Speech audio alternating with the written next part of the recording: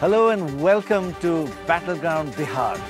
This is a big election and Shekhar, Dorab and I have been traveling around this eastern part. We're here in Bhagalpur. It's the eastern part of Bihar. We're on the banks of the Ganga, and let me tell you, whatever you are, whatever you believe in, whether you're an atheist or not, there is a special feeling here, isn't there? There's something special about being on the banks of this beautiful river. And believe it or not, this spot right here has got hundreds of dolphins. And we actually shot some of those dolphins earlier today.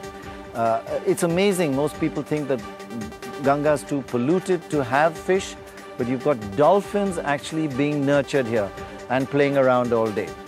And these are one of the many ghats along the Ganga in Bihar. Look at this most beautiful temple. There are many like this, and one often wonders why this lovely state, and it's becoming more beautiful by the day, is not publicized more, doesn't attract more tourists. But that's another story. The main story we are here to talk about today are these elections. Is Nitish Kumar going to win again, or is Lalu going to be the next chief minister?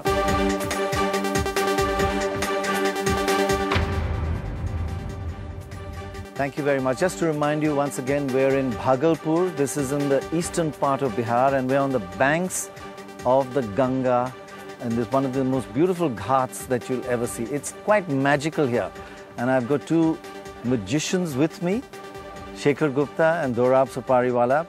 We're trying to understand what's happening in this election, who's going to win and why, what are the main issues and what's changed about Bihar.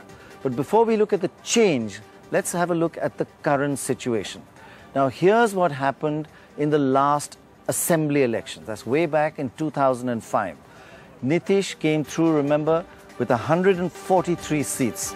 At that time, Congress and Lalu were fighting together. And together, as allies, they got 65 seats. And Ramvilas Paswan fought on his own, and he got a creditable 13 seats.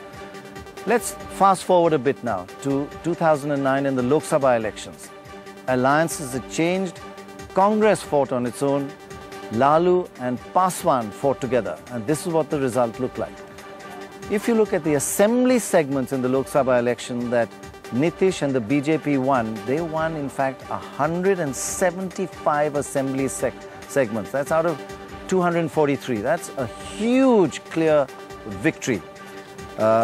Lalu and Paswan, that's RJD and LJP, won 38 seats, and the Congress won 10 seats with 10% of the votes. Not particularly encouraging. So what's happening this time? That's the base. This time we have a three-corner fight, and it's exactly the same alliances as the Lok Sabha election. We've got the BJP and Nitish fighting together. We have the Congress fighting on their own, and we've got Lalu and Ramvilas Paswan fighting together. So it's a three-corner fight. And let me tell you, it's not a walkover. Now, what is really needed for Lalu to actually win this election?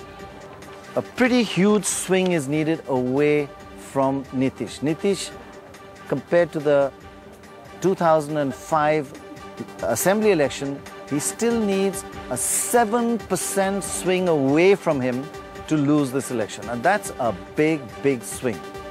So Nitish is pretty comfortable, but remember the anti-incumbency effect. Dorab, you've been traveling around, you've heard speeches, you've talked to people. You believe or believed in the anti-incumbency effect.